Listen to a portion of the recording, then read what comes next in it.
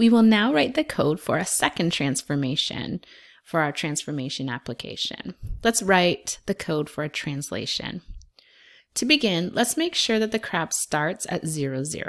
Right now we have it so that it is at 0, 0, but if we change it in the code, it will end up with the crab in another location. So let's just make sure that when we click the green flag, it starts at the 0, 0 position.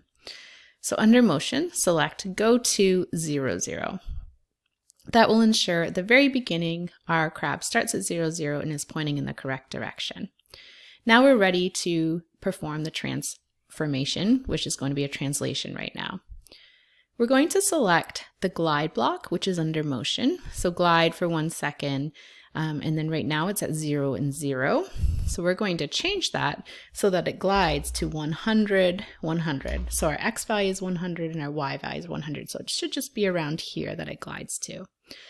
Then we'll make it so that it waits 1 second. So we are going to select control, and then we will select wait.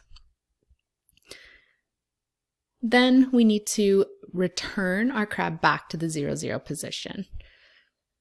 So again, we will go to motion, select another glide block, and it's got 0 and 0 in there.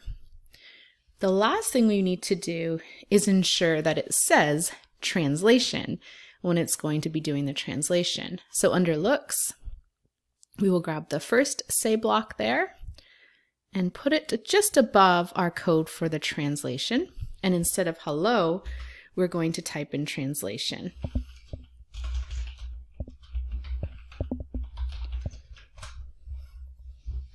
So now when we click the green flag, it makes sure the crab is at the 0, 0 position facing the correct direction. It will say rotation, it will do a rotation, then it will say translation, it will perform a translation. So let's test it out by clicking on the green flag.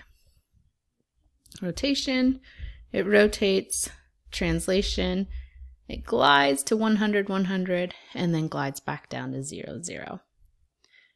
In our next transformation, we will go ahead and perform a dilation.